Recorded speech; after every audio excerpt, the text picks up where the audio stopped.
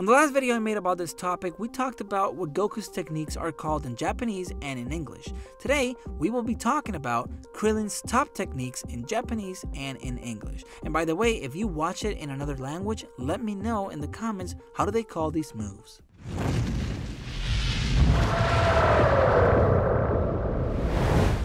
Hey, how's it going? My name is Raf and welcome to Dragon Ball Code. Today we're going to be talking about the different ways Krillin's moves are called in Japanese versus English. And remember, this is just English and Japanese. In any other languages, please let me know how they're called. And if this is your first time here and you like Dragon Ball content, consider subscribing because this channel is all about Dragon Ball. So, here we go. The first move that we have for Krillin is the Kamehameha.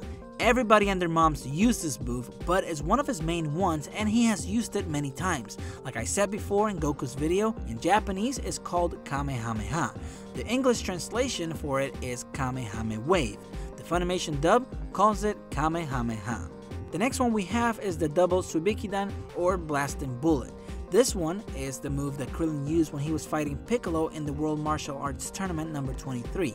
He fires two blasts that he can control and that can follow the opponent. In Japanese, it's called Daburutsu Bikidan. In English, this translates to double tracking ammunition. Next is a modification that he did of the previous one.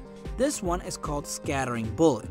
The first time he used this was against a Cyberman. It's a beam that goes up in the air and it scatters around, hitting anything on its path. This in Japanese is called Kaksandan. In English, that translates to enlarged scattered bullets. Next, we have his most famous one, the Destructo Disc. As you may know, in this technique, he creates a yellow disc out of energy that has super sharp edges, and when he throws it, it can cut through almost anything.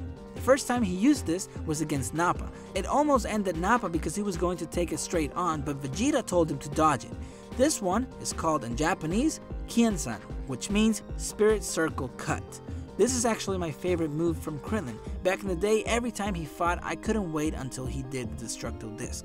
And last but not least, we have a modification of the Destructo Disc. And as you can see, Krillin likes to modify his moves. This modification is called Destructo Disc Triple Blade. In this move, he shoots out one Destructo Disc that can split into three. It's a pretty smart move if you ask me, because the opponent thinks that he just shot one thing at them and suddenly it splits into three. This makes the chances of actually hitting them increase by a lot. In Japanese, it's called Kienzan Sanmaiba, and in English, it translates to Energy Circle Slash 3-Sheet Blade.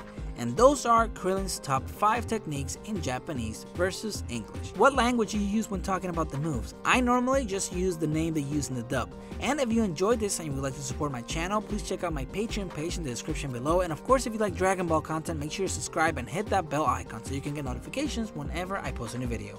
Thanks for watching, and I will see you later.